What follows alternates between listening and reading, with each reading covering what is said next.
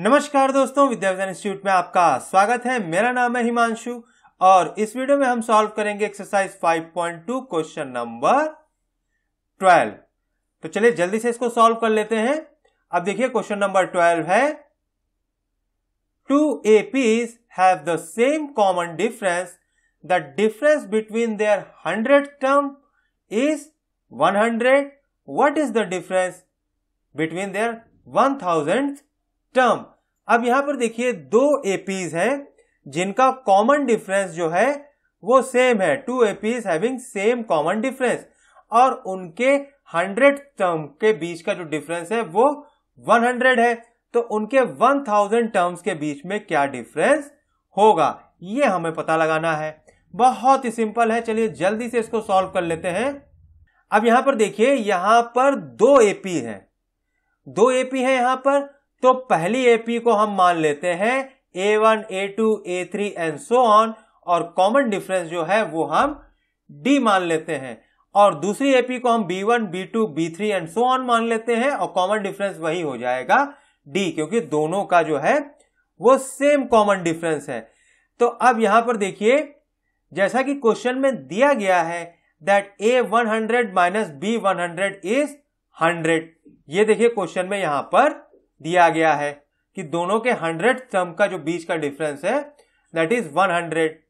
अब यहां पर देखिए A100 क्या होगा, A1 plus 100 minus 1 into D, और B100 क्या होगा, B100 होगा B1 plus 100 minus 1 into D and that is equal to 100।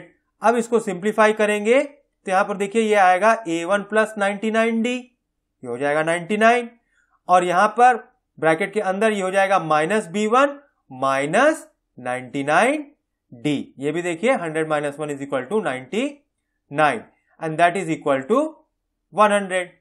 अब यहां पर देखिए प्लस 99D माइनस 99D ये आपस में कट जाएगा, बचेगा केवल A1 और B1।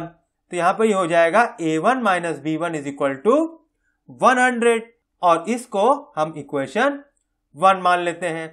अब हमें यहां पे पता लगाना है कि इनके 1000 टर्म के बीच में क्या डिफरेंस होगा। तो 1000 टर्म्स के बीच में डिफरेंस कैसे पता लगाएंगे, वो हो जाएगा A1000 माइनस B1000। अब ये हमको पता लगाना है। चलिए अब इसको फर्दर सॉल्व कर लेते हैं। अब यहां पर देखिए A1000 क्या हो जाएगा, A1000 हो जाएगा A1 plus 1000 minus 1 into D, और B1000 हो जाएगा B1 plus 1000 minus 1 into D. इसको भी आप सिंप्लीफाई कर लीजिए, ये हो जाएगा A1 प्लस 999D, यहां पे हो जाएगा माइनस B1 माइनस 999D। अब यहां पे देखिए प्लस 999D माइनस 999D ये आपस में कट जाएगा, बचेगा सिर्फ A1 माइनस B1। और जैसा कि हम जानते हैं इक्वेशन 1 में A1 माइनस B1 क्या हो जाएगा, from equation 1 A1 minus B1 is equal to 100. Hence the difference between their 1000 term is also 100, and that is our answer.